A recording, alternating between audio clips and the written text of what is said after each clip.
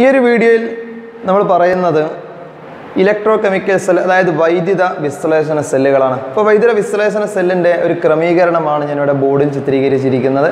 ഇപ്പോൾ ഇവിടെ സെറ്റപ്പ് നോക്കാം. ആദ്യം ഒരു ബീക്കർ എടുത്തിട്ടുണ്ട്. ആ ബീക്കറിൽ ഒരു സൊല്യൂഷൻ ഉണ്ട്, പിന്നെ 2 ഇലക്ട്രോഡുകൾ എടുത്തിട്ടുണ്ട്, കൂടാതെ ഒരു സെല്ല്, ഒരു സ്വിച്ച്.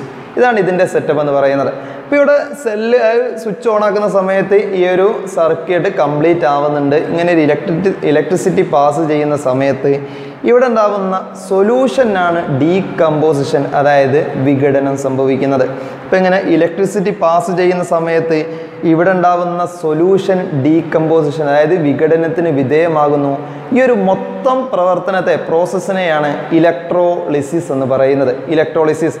അപ്പോൾ ഈ ഒരു വൈദ്യുതി കടന്നു പോകുന്ന സമയത്ത് ഈ പദാർത്ഥത്തിന് വിഘടനം സംഭവിക്കുന്നു എന്ന് പറഞ്ഞു. അപ്പോൾ ആ വിഘടിക്കുന്ന പദാർത്ഥം, അതായത് ഇവിടെ നിന്ന് ഈ ഡീകമ്പോസിഷൻ നടക്കുന്ന പദാർത്ഥത്തെയാണ് നമ്മൾ ഇലക്ട്രോലൈറ്റ് എന്ന് പറയുന്നത്. അപ്പോൾ ഇവിടെ ഉണ്ടാകുന്ന ഈ ഒരു പദാർത്ഥത്തെയാണ് ഇലക്ട്രോലൈറ്റ്സ് എന്ന് പറയുന്നത്. അതായത് A substance undergoes decomposition by passing electricity, അതായത് വൈദ്യുതി കടന്നു പോകുമ്പോൾ ഒരു പദാർത്ഥത്തിന് വിഘടനം സംഭവിക്കുന്നു. ആ പദാർത്ഥമാണ് ഇലക്ട്രോലൈറ്റ്. ഇനി ഈ ഒരു സെല്ലിൽ നിന്ന് ഈ ഒരു സൊല്യൂഷനിലേക്ക് വൈദ്യുതി കടത്തിവിടുന്ന 2 ചെറിയ വെള്ളത്തിലേക്ക് ഡിപ്പ് ചെയ്ത് വെച്ച സാധനങ്ങൾ നിങ്ങൾക്ക് കാണാൻ കഴിയും.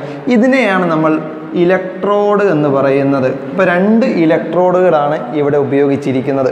ഇനി കൂടാതെ ഇവിടെ ഒരു സെല്ലിൽ വലിയ കാല് സൂചിപ്പിക്കുന്നത് പോസിറ്റീവാണ്, ഇതിനിടയിലുള്ള ചെറുത് സൂചിപ്പിക്കുന്നത് നെഗറ്റീവാണ്. ഇപ്പോൾ ഇവിടെ ഇത് പോസിറ്റീവും ഈ ഭാഗത്ത് നെഗറ്റീവുമാണ്. അപ്പോൾ പോസിറ്റീവ് എൻഡുമായി കണക്ട് ചെയ്ത ഇലക്ട്രോഡാണ് ഇവിടെ ആനോഡ് എന്ന് പറയുന്നത്. അതേപോലെ നെഗറ്റീവ് എൻഡുമായി കണക്ട് ചെയ്ത ഇലക്ട്രോഡിനെയാണ് നമ്മൾ കാഥോഡ് എന്നും പറയുന്നത്.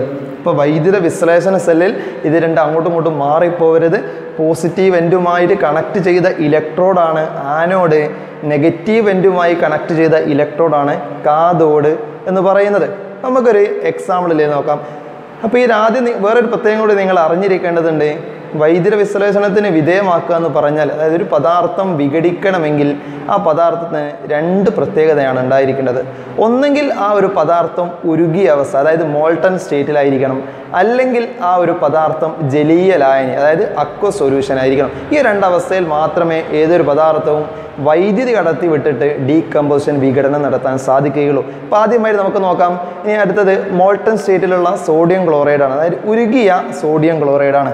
അപ്പോൾ സോഡിയം ക്ലോറൈഡ് എടുത്തു. സോഡിയം ക്ലോറൈഡിൻ്റെ ചാർജ് എഴുതുന്ന സമയത്ത് ക്ലോറിന് -1 ചാർജും സോഡിയത്തിന് +1 ചാർജുമാണ് ഉണ്ടാകുന്നത്.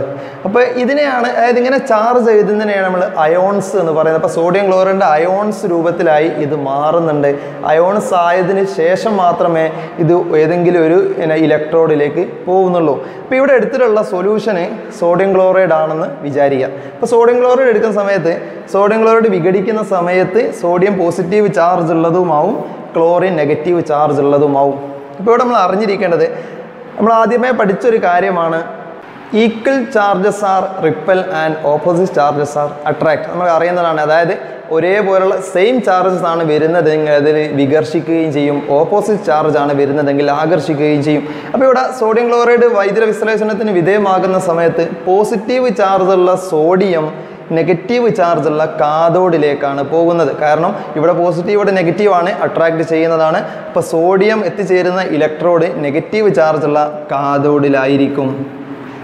ഇനി അടുത്തത് ക്ലോറിൻ ആണ്. ക്ലോറിന് നെഗറ്റീവ് ചാർജാണ്.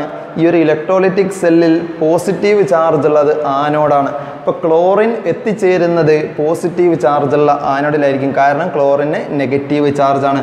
അപ്പോൾ ഇവിടെ ആനോഡിലായിരിക്കും ക്ലോറിൻ എത്തിച്ചേരുന്നത്. അപ്പോൾ ഇത് പ്രത്യേകം ശ്രദ്ധിച്ചിരിക്കണം. ഒന്നും കൂടി മനസ്സിലാക്കുക. ഇലക്ട്രോലൈറ്റിക് സെല്ലാണ്. ഇലക്ട്രോലൈറ്റിക് സെല്ലിൽ ആനോഡിന് പോസിറ്റീവ് ചാർജും കാഥോഡിന് നെഗറ്റീവ് ചാർജുമാണ്. ഇതിൽ നിന്ന് വിഭിന്നമായിട്ടാണ് നമുക്ക് അടുത്തതായിട്ട് പഠിക്കാനുള്ള സോഡിയം ക്ലോറൈഡിൻ്റെ അക്വ സൊല്യൂഷൻ്റെ ഡീകമ്പോസിഷൻ, വൈദ്യുത വിശ്ലേഷണം പഠിക്കാനുണ്ട്. അപ്പോൾ അതിൽ ഒരുപാട് വേറെ അയോൺസ് ഒക്കെ വരാനുണ്ട്. ആദ്യം ഇതാണ് ഇതിൻ്റെ ജസ്റ്റ് ഒരു ബേസ് എന്നുള്ള കാര്യം നിങ്ങൾ നിർബന്ധമായിട്ടും അറിഞ്ഞിരിക്കണം. അപ്പോൾ അടുത്ത സെല്ലിലേക്ക് നമുക്കൊന്ന് കടക്കാം. അടുത്തതായി സോഡിയം ക്ലോറൈഡിൻ്റെ അക്വ സൊല്യൂഷൻ്റെ വൈദ്യുത വിശ്ലേഷണമാണ് പറയുന്നത്. അപ്പോൾ ഈ ഒരു അക്വ സൊല്യൂഷനിൽ ഉണ്ടാകുന്ന അയോണുകളാണ് Na+, Cl-, H3O+. H3O+ൻ്റെ പേരാണ് ഹൈഡ്രോണിയം അയോൺ. അടുത്തത് OH മൈനസ്, അതായത് ഹൈഡ്രോക്സൈഡ് അയോൺ ആണ്. പിന്നെ H2O എന്ന് പറയുന്ന തന്മാത്ര ഇതിൽ അടങ്ങിയിട്ടുണ്ട്. അപ്പോൾ നമ്മൾ നേരത്തെ പറഞ്ഞിരുന്നു വൈദ്യുത വിശ്ലേഷണ സെല്ലാകുന്ന സമയത്ത് ആനോഡിൻ്റെയും കാഥോഡിൻ്റെയും ചാർജ് നമുക്കറിയാം. ആനോഡിന് പോസിറ്റീവ് ചാർജാണ്. അപ്പോൾ ആനോഡ് ആദ്യം നമുക്കൊന്ന് ചെക്ക് ചെയ്യാം. Anode positive ചാർജാണ്. അപ്പോൾ പോസിറ്റീവ് ചാർജിൽ ആനോഡിലേക്ക് വരാൻ സാധ്യതയുള്ള അയോണുകളാണ് ക്ലോറിൻ മൈനസ്, OH മൈനസ് അയോണുകൾ. ഈ രണ്ട് അയോണുകളാണ് ഇതിലേക്ക് എത്തിച്ചേരുന്നത്. കാരണം ആനോഡിന് പോസിറ്റീവ് ചാർജ്, നെഗറ്റീവ് ചാർജ് ഉള്ളത് ആനോഡിലേക്ക് ആകർഷിക്കുന്നു. ഇനി നേരത്തെ നമ്മൾ ഗാൽവാനിക്സിൽ പഠിച്ച ഒരു കാര്യമാണ്, ആനോഡിൽ നടക്കുന്ന പ്രവർത്തനമാണ് ഓക്സീകരണം അല്ലെങ്കിൽ ഓക്സിഡേഷൻ. ഓക്സിഡേഷൻ എന്ന് പറഞ്ഞാൽ ഇലക്ട്രോണിനെ നഷ്ടപ്പെടുത്തുന്നു, അതായത് ഡൊണേറ്റ് ചെയ്യുന്നു. അടുത്തത് കാഥോഡാണ്. കാഥോഡിൽ നടക്കുന്ന പ്രവർത്തനം റിഡക്ഷൻ ആണ്, അതായത് നിരോക്സീകരണമാണ്. നിരോക്സീകരണം എന്ന് പറഞ്ഞാൽ ഇലക്ട്രോണിനെ സ്വീകരിക്കുകയാണ്, അതായത് ഇലക്ട്രോണിനെ ഗെയിൻ ചെയ്യുന്നു. ഇത് വെച്ചിട്ടാണ് അടുത്ത് നമുക്കിതൊന്ന് നോക്കേണ്ടത്. അപ്പോൾ ആനോഡിൽ രണ്ടെണ്ണം വന്നു, ക്ലോറിനും വന്നു, ഹൈഡ്രോക്സൈഡ് അയണും വന്നു. ഇപ്പോൾ ക്ലോറിനെയും ഹൈഡ്രോക്സൈഡ് അയോണിനെയും കമ്പയർ ചെയ്യുന്ന സമയത്ത് ഇതിലുള്ള ആനോഡിൽ നടക്കുന്ന പ്രവർത്തനം നമുക്കറിയാം ഓക്സിഡേഷൻ ആണ്, ഓക്സീകരണമാണ്. അപ്പോൾ ക്ലോറിനെയും ഹൈഡ്രോക്സൈഡ് അയണയും കമ്പയർ ചെയ്യുന്ന സമയത്ത് ഓക്സീകരണ ഗുണം, അതായത് ഓക്സീകരണ പ്രവണത ഏറ്റവും കൂടുതൽ കാണിക്കുന്നത് ക്ലോറിനാണ്. അതുകൊണ്ട് ആനോഡിലേക്ക് സ്വതന്ത്രമാക്കപ്പെടുന്ന വാതകം, അതായത് ഗ്യാസാണ് ക്ലോറിൻ ഗ്യാസ് എന്ന് പറയുന്നത്. അപ്പോൾ ഒന്നും കൂടി പറയാണ്, ആനോഡിലേക്ക് ക്ലോറിനും ഹൈഡ്രോക്സൈഡും എത്തുന്നുണ്ടെങ്കിലും ക്ലോറൈഡ് അയോണാണ് ഏറ്റവും കൂടുതൽ ഓക്സീകരണ പ്രവണത, അതായത് ഓക്സിഡേഷൻ എബിലിറ്റി കാണിക്കുന്നത് ക്ലോറിനാണ്. അതുകൊണ്ട് ക്ലോറിൻ വാതകമാണ് സ്വതന്ത്രമാകുന്നത്. അപ്പോൾ നമുക്ക് നോക്കാം, Cl മൈനസ് ആണ് എത്തുന്നത്. ഇത് സ്വതന്ത്രമാകുന്ന സമയത്ത് Cl2 ഗ്യാസായി മാറണം. അതുകൊണ്ട് 2 Cl മൈനസ് അയോണുകൾ വരുന്നു. 2 Cl മൈനസ് അയോണുകൾ 2 ഇലക്ട്രോണിനെ വിട്ടുകൊടുത്ത് Cl2 എന്ന് പറയുന്ന ഗ്യാസായി മാറുന്നു. അപ്പോൾ ആനോഡിൽ സ്വതന്ത്രമാക്കപ്പെടുന്ന ഗ്യാസാണ് ക്ലോറിൻ ഗ്യാസ് എന്ന് പറയുന്നത്. അപ്പോൾ അതുപോലെ നമുക്ക് അടുത്തത് നോക്കാം, കാഥോഡാണ്. കാഥോഡിൻ്റെ ചാർജ് നമുക്കറിയാം നെഗറ്റീവ് ചാർജാണ്. അപ്പോൾ നെഗറ്റീവ് ചാർജ് ആയതുകൊണ്ട് ഇതിലേക്ക് ആകർഷിക്കപ്പെടുന്നത് പോസിറ്റീവ് ചാർജ് ഉള്ളതാണ്. പോസിറ്റീവ് ചാർജ് ഉള്ളത് Na+ ഉണ്ട്, H3O+ ഉണ്ട്. ഇത് രണ്ടുമാണ് പോസിറ്റീവ് ചാർജ് ഉള്ളത്. എന്നാൽ ഇതിൽ മറ്റൊരു അയോണും കൂടി ഇതിൽ അടങ്ങിയിട്ടുണ്ട്, അതായത് ജലതന്മാത്രയുണ്ട്. അപ്പം ഇവിടെ കാഥോഡിൽ നടക്കുന്ന പ്രവർത്തനം നമുക്കറിയാം റിഡക്ഷൻ നിരോക്സീകരണമാണ്. അതുകൊണ്ട് Na+ഉം H3O+നെയും കമ്പയർ ചെയ്യുന്ന സമയത്ത്, ഇത് രണ്ടിനെയും കമ്പയർ ചെയ്യുന്ന സമയത്ത് നിരോക്സീകരണ പ്രവണത, അതായത് റിഡക്ഷൻ എബിലിറ്റി കൂടുതൽ കാണിക്കുന്നത് ജലതന്മാത്രയായിരിക്കും. ഒന്നും കൂടി ശ്രദ്ധിക്കുക, കാഥോഡ് നെഗറ്റീവ് ചാർജ് ആയതുകൊണ്ട് ആകർഷിക്കപ്പെടുന്നത് പോസിറ്റീവ് ചാർജുള്ള സോഡിയവും അയോണും ഹൈഡ്രോണിയം അയോണുമാണ്. എന്നാൽ സോഡിയം അയോണിനെയും ഹൈഡ്രോണിയം അയോണിനെയും കമ്പയർ ചെയ്യുന്ന സമയത്ത് നിരോക്സീകരണ പ്രവണത, അതായത് റിഡക്ഷൻ എബിലിറ്റി കൂടുതൽ കാണിക്കുന്നത് ജലതന്മാത്രയാണ്. അതുകൊണ്ട് ജലതന്മാത്രയാണ് കാഥോഡിലേക്ക് എത്തുന്നത്. ഇനി ജലതന്മാത്രയുള്ള ഏതോ ഒരു വാതകമായിരിക്കും, അതായത് ഇവിടെ ഹൈഡ്രജൻ ഉണ്ട്, ഓക്സിജൻ ഉണ്ട്. ഏത് വാതകമാണെന്ന് വരിക എന്നുള്ളത് നമ്മളെപ്പോഴും കൺഫ്യൂഷൻ ആക്കുന്ന ഒരു സംഭവമാണ്. അതൊന്നുമില്ല, എളുപ്പമാണ്. കാഥോഡിന് നെഗറ്റീവ് ചാർജാണ്. ഇവിടെ ജലതന്മാത്ര എടുത്തു കഴിഞ്ഞാൽ ഓക്സിജന് നെഗറ്റീവ് ചാർജുമാണ്, ഹൈഡ്രജന് പോസിറ്റീവ് ചാർജുമാണ്. അപ്പോൾ കാഥോഡിന് നെഗറ്റീവ് ചാർജ് ആയതുകൊണ്ട് ജലതന്മാത്രയിലെ പോസിറ്റീവ് ചാർജുള്ള ഹൈഡ്രജൻ വാതകമായിരിക്കും സ്വതന്ത്രമാവുക.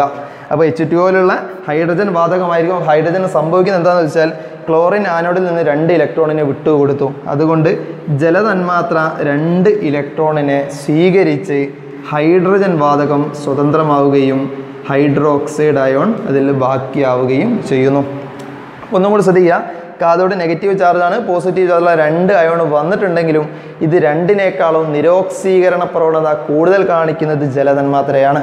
ഇനി ജലതന്മാത്രയിൽ ഹൈഡ്രജൻ തന്നെ കാഥോഡിൽ വരാനുള്ള കാരണം കാഥോഡിന് നെഗറ്റീവാണ്. അതുകൊണ്ട് ജലതന്മാത്രയിലെ പോസിറ്റീവ് ചാർജുള്ള ഹൈഡ്രജൻ മാത്രമേ എത്തുകയുള്ളൂ.